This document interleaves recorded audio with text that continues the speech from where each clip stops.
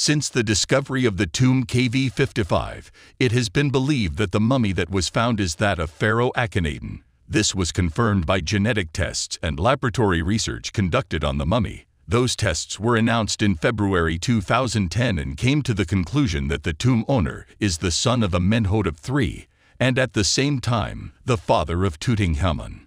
Moreover, the age of the owner of the mummy is consistent with the age of Akhenaten at his death, which leaves no doubt that the mummy that was found is actually the mummy of Akhenaten.